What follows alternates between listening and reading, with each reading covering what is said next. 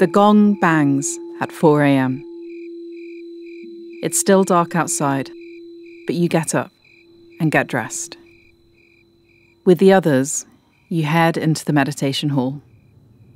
You try not to make eye contact. A volunteer gives you a cushion and directs you to find a spot. You sit and begin. Your goal is to focus your mind. Your back hurts, your knees hurt, and you're pretty hungry. You've been here 3 days, and you have 7 more. Some people go to these retreats and they suffer. They might feel a deep sense of terror or a break with reality. And on the other side, they're not themselves anymore. Yesterday, you asked about leaving. But leaving is a bad idea, they say.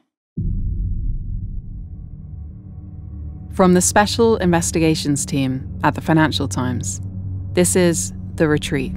The Retreat. The Retreat. The Retreat. I went into what I would consider a psychotic break. It was like being in a torture chamber for my mind for 6 months. The retreat.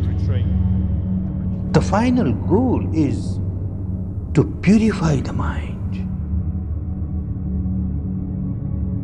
The Retreat is the first series from Untold, a new Financial Times investigative podcast. Coming this January.